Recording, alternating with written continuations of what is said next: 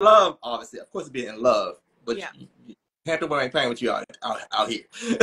so, um, so to answer your question, my inspiration really came from trauma.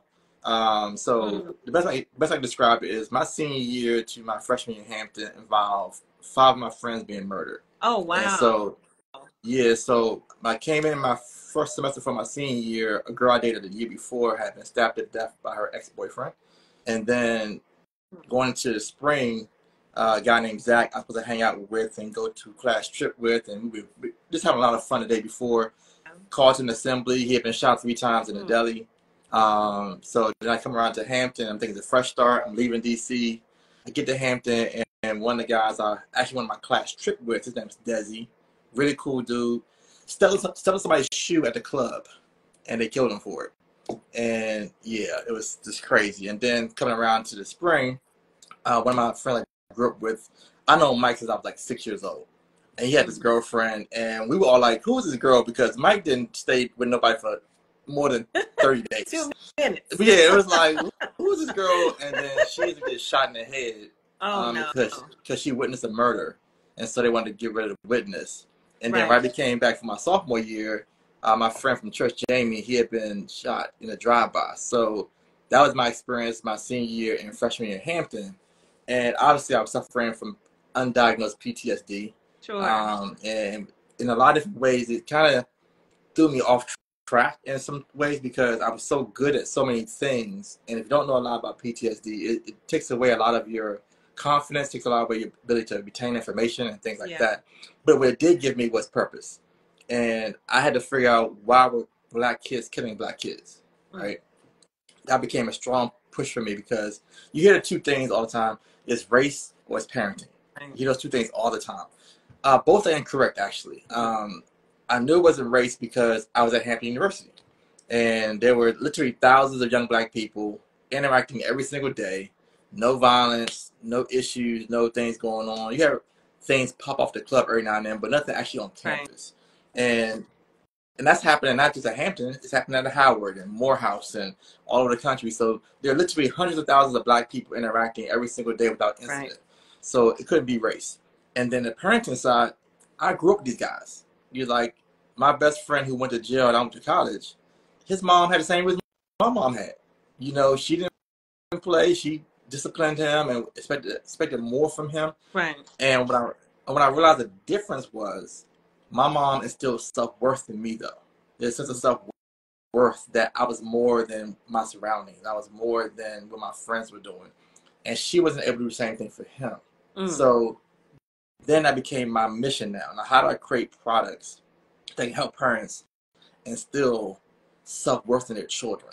Because everybody had a skill set as a parent to do that. So they don't need some help.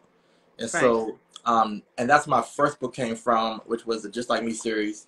And that was designed to teach Black history from 6000 BC up until now. And wanted to cover how Black people were such a part of scientific discoveries. Because, you know, we get the sports, we get Martin Luther King, get all the, I call them the famous 5. You know, you go through and you hear them over and over again, and that's kind of where it stays.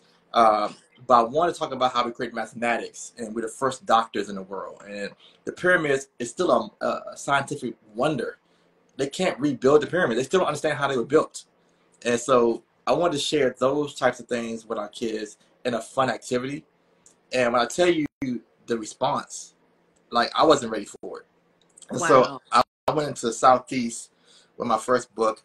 You know, you've been DC. And when you say Southeast, it's DC, right? Yes, I'm sorry. We may have people watching who are from different areas. Thank you for that. Yeah, Southeast DC. If you don't know DC, Southeast DC is considered one of the worst areas in DC area. And so I went in there and I spent 6 weeks with the kids there. We went through the books and the letters they wrote me afterwards about how inspired they were and how they want to do better in school and how they feel like they can do something with their lives now. And that just really told me how much these kids needed these kind of tools. Yeah. And we took those testimonials and made a media kit, and we ended up on CBS and BET, and that's kind of how the whole thing got started. Wow. And just let me ask you, and this is helpful for any audience watching, when you say putting a media kit, was that you personally, or you hired a publicist to kind of do that and send out your book? What was that like for you? In other words, did they ask you, did you have an agent representing you, or were you kind of able to do that yourself and kind of represent yourself with? Great question. And the question is, everything is done myself with some friends. Wow. So I'm big on researching and learning things. And so there are, before the internet was, there was a thing called a library. I know a lot of people are not familiar with the library anymore, but there's a building with books in them. And I know, right? Should be. The library has always been free. It's always right? been free. Yeah. And so I learned what a media kit was.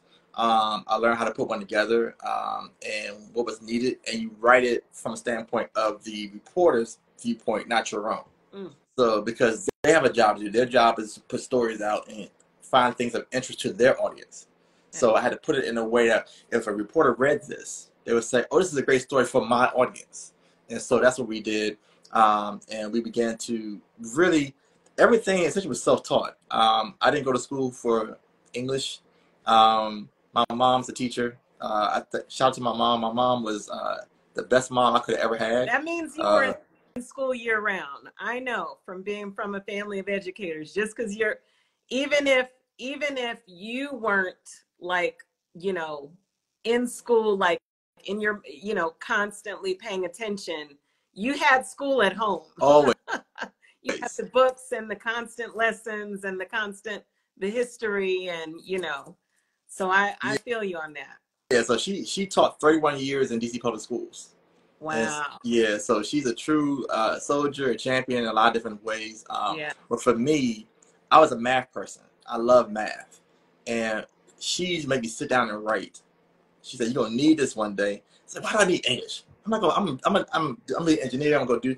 And here I am, an author of 3 books. So my mom was right. I was wrong. So you were listening. You were absorbing.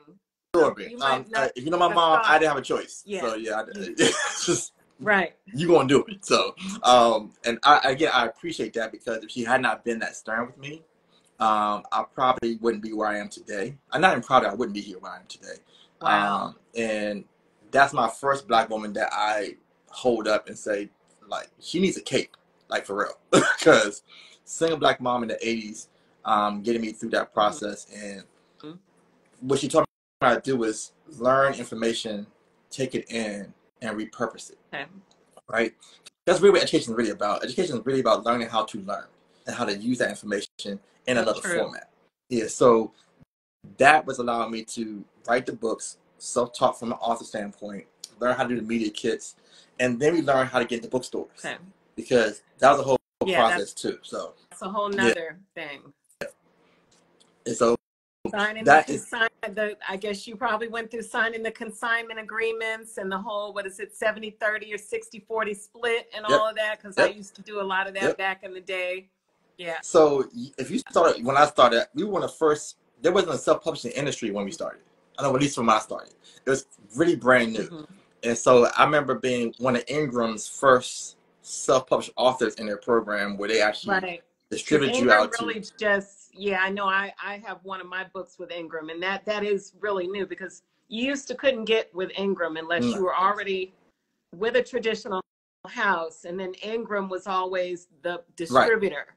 That was not open to any indie writers at all.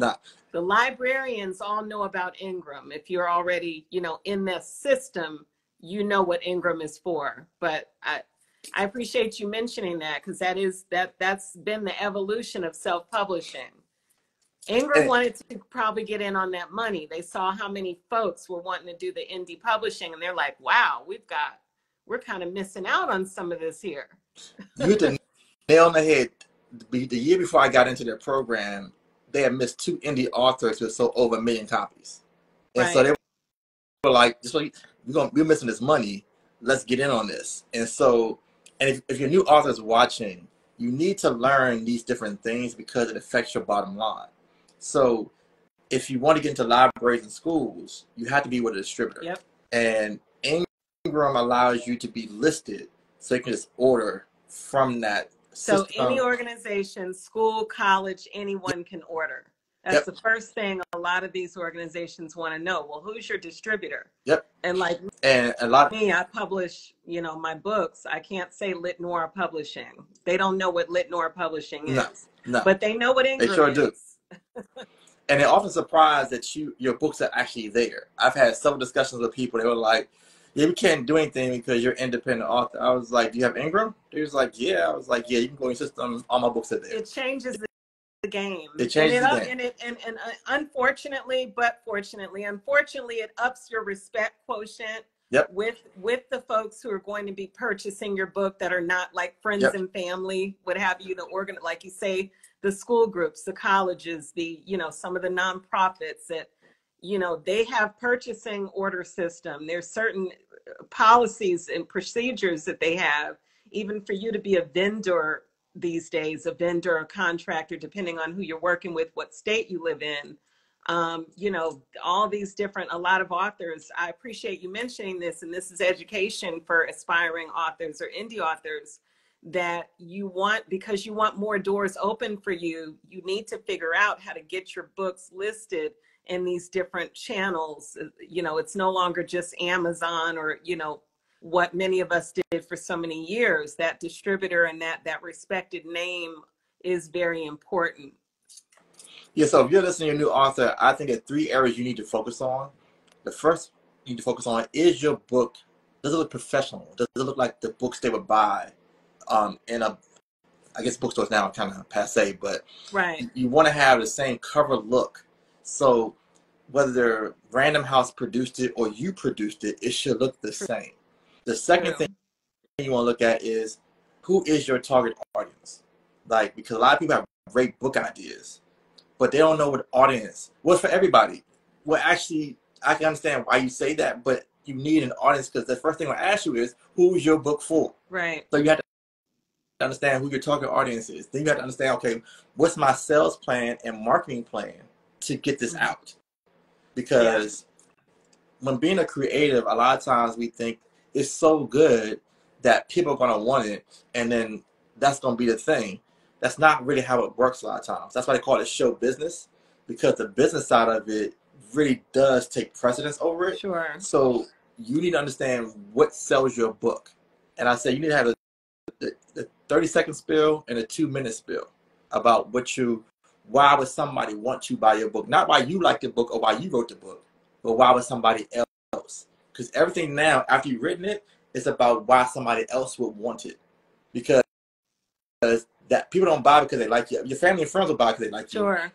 And yourself. I mentioned that. We have family friends, but then when it comes off of that, then what? Then what? And that plan will kick in. That plan will kick in that way, because now when you meet somebody who can help you, and the worst thing to happen is having somebody who can help you and not being prepared to take advantage of that. And so my goal, whatever room I walk into, I want every possible question I think they can ask already answered and prepared for it. And so now, instead of sounding like you're kind of like this person kind of doing writing, you sound like somebody who has a publishing company who is ready to take the next step. And that's kind of the focus you want to be on. So yeah, so I just do a class on that, so I can go all day on that. So I don't want to spend all day on that. Well, maybe we will have you with a webinar, more like a publishing 101. Yeah. Maybe we can do something like that, because I think there's going to be a whole nother tier of writers and authors that would want to get in on something like that. I think that's a good idea. Cause I think when I run to people who have misconceptions about what writing a book means and how to get to be successful. So, for example, we talk about Super CJ. How do you go from the idea to illustration to being in bookstores to now making it a cartoon? Those things have steps to them, and you have to understand exactly what steps you want to put in place. Mm-hmm. And you got to be willing to do it, because a lot of people think just writing a book is enough. And it's like, if that's for you, if you want it to sell, though, you got to have a different mindset. So let's talk about, because you have a wonderful series, and I've checked out some of your videos and read the content online, and your product is beautiful, very engaging, the colorful with CJ Adventures, Why the animated series? Why did you feel the need to take it from the book to now this is like video, it's animation? Was that the next step for you for your particular product, or did you see that as the next wave with children's publishing, that all children's authors, especially if you're indie and you are sponsoring yourself, should go toward? Okay, so I'm gonna answer that in several levels. One, it was always a part of my plan to go to animation. I wrote my first script in 2003, and we went out to Hollywood to get that turned into a movie. It was called Princess Briana. Now that name might sound familiar because Disney later made Princess Tiana. Yeah, Princess Tiana, right. Yeah, so we were first. It totally rings a bell. When you're saying Briana, I'm like, it's a fine line. I'm picturing, the Disney, and I'm like, hey, wait a minute, was he involved with that? And that happened a lot because we came out in 2003, the book came out in 2004. And here's the funny thing about Princess Briana. I'll show it again. Princess Briana, this is my part about celebrating Black women. So this book I did came from a discussion I had in Harkness Hall. Late one night, you sit around and start talking. And I forgot. Harkness Hall on Hampton University's campus. Thank you. Okay. Thank you. Harkness Hall on Hampton University's campus, my freshman year.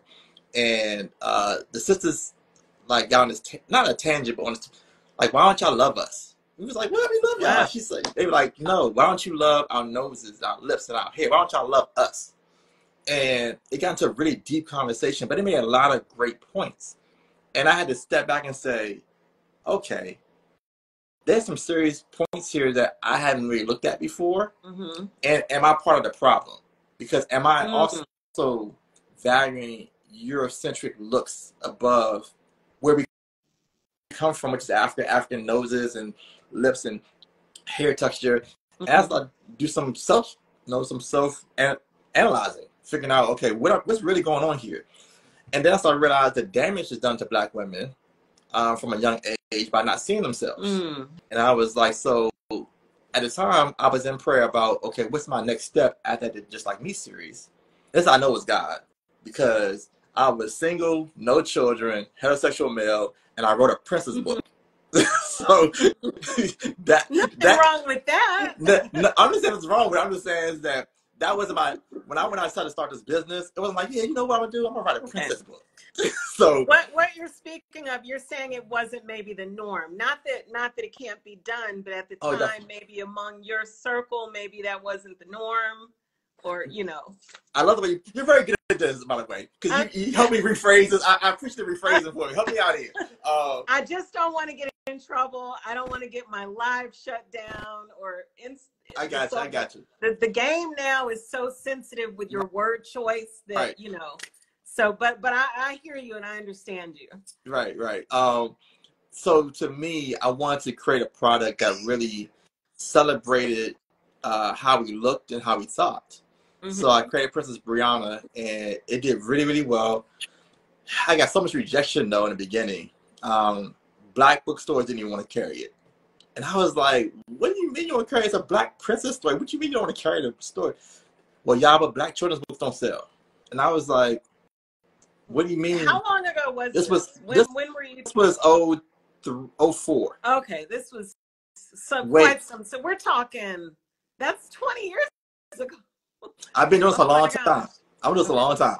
So, I don't know if you remember a bookstore chain called Karibu. Oh yeah, Karibu Books. That was right here. Matter of fact, that was right here. Yeah. In I shouldn't say here. Excuse me. That was around the way. Right. So, in the DMV area. Yeah. So, okay. Me and Simba, one of the owners, got really tight, and he was like, "Well, yeah, but I'm not doing bringing in the books anymore. We have somebody who does that now. You got to convince her that I said he told me it's gonna be a hard sell because those books aren't moving." That was a beautiful chain of bookstores, by the way. When I had let me show you real quick. Just see, we got 6 degrees of separation. So this book, when I published this anthology, my poetry anthology, I did a book tour, right? Uh-huh. And I came down from New York, and Karibu Books had me for an afternoon, me and some of my contributors, and we had a real nice book event. I mean, it was one of the top, very high quality, very well organized, professional bookstores ever that I had ever been to. I agree with you 100%. And we became a mainstay because of Princess Briana. Okay. And so we went inside, and I think I almost had to beg the lady. I was like, just take it. It was the week before Black Friday. I remember it was November like 17th or 18th, something like that. So maybe less than a week. I was like, please take it, please take it. She was like, I take these books. If they don't sell, you better come back and get them.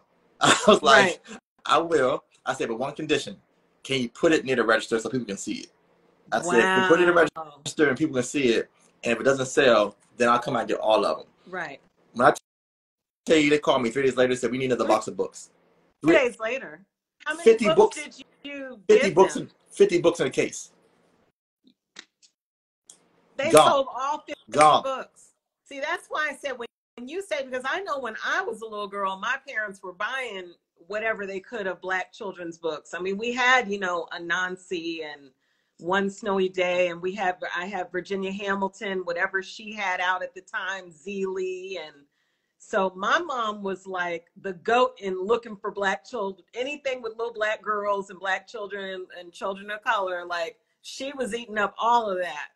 But it was sad to hear, though, that you were saying, but I get what you're saying, because when Alice's musical debut came out, I was once again pounding the pavement to go to different bookstores. I won't name any names. Some took the book, and we were able, what I would always do is, well, what I've done in recent years is, hey, let's set up a book event. I've always found that my books a lot of times will sell if I'm there. That way I get to meet people, shake hands, give hugs, and we're doing a signing. But there were a few, not naming any names, that really didn't want to take the book on, and I couldn't figure out why. And some of them were stores that were more so geared toward children's books. Right.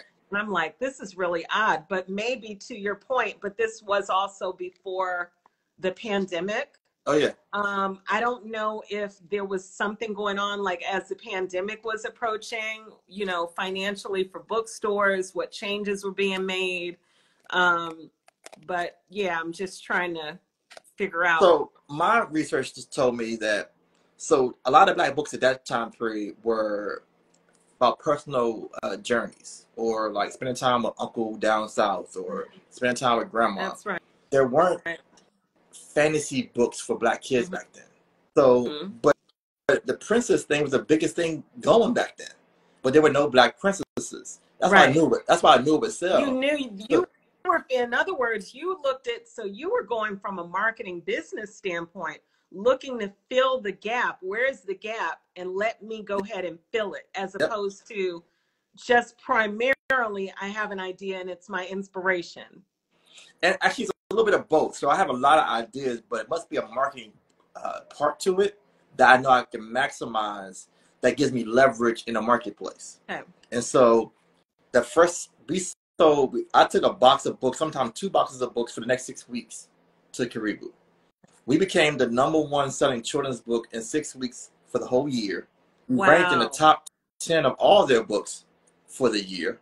And it literally cemented my relationship with them. So whenever I want to do a book signing, I just call them up. They want me to come whenever I could come, because they know they're going to get people, and you're going to sell out like hotcakes. And now that we developed a program that was going to be fun for the kids, so everything to me has to be top notch. And what I mean by that is not that I'm top notch, but I want to put in the effort so I know the kids are going to have fun.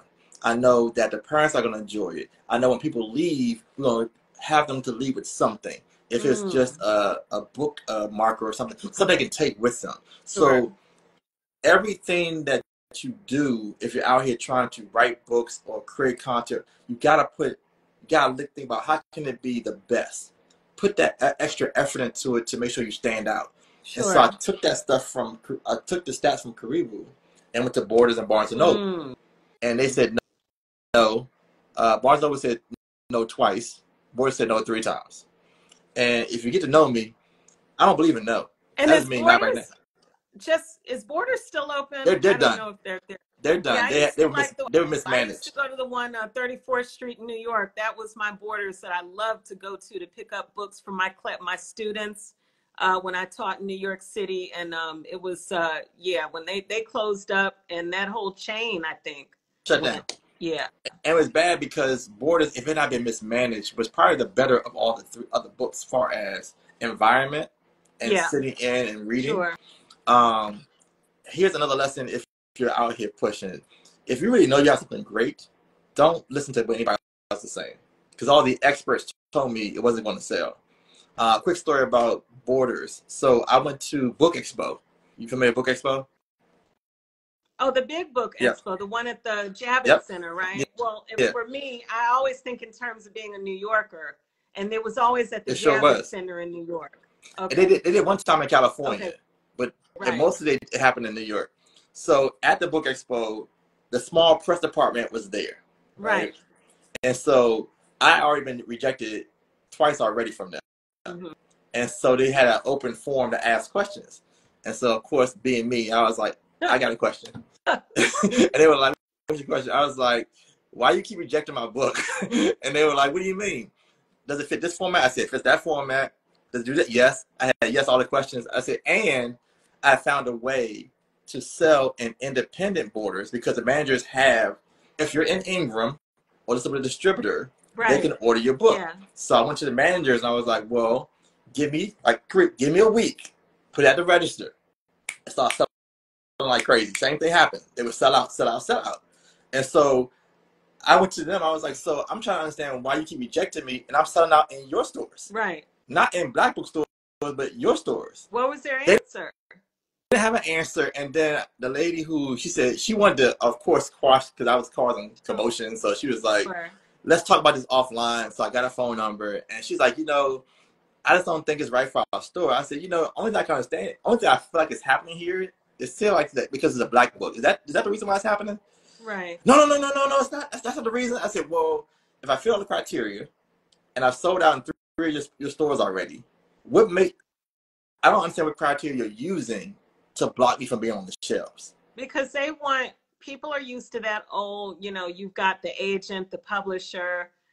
They're not trying to do business with you. They want it with your gatekeeper. Right. Where's your gatekeeper that keeps the gate? How right. did you get by all those people to us? Right. They're used to dealing with the gatekeeper. And that's a very good point. I didn't thought about it. That's a very good point. And I think once I challenged her, we got placed in 100 stores. Whoa. Yeah. So, and we did a book tour to 8 cities and sold out in 6 of them. Tired, Yaba. I need you as my publishing consultant because you know what? I don't currently really actively promote my books, not because I don't want to. I'm just so busy that a lot of times I'm like, if I post this book, people are going to say, but that's not new. Why is she still promoting?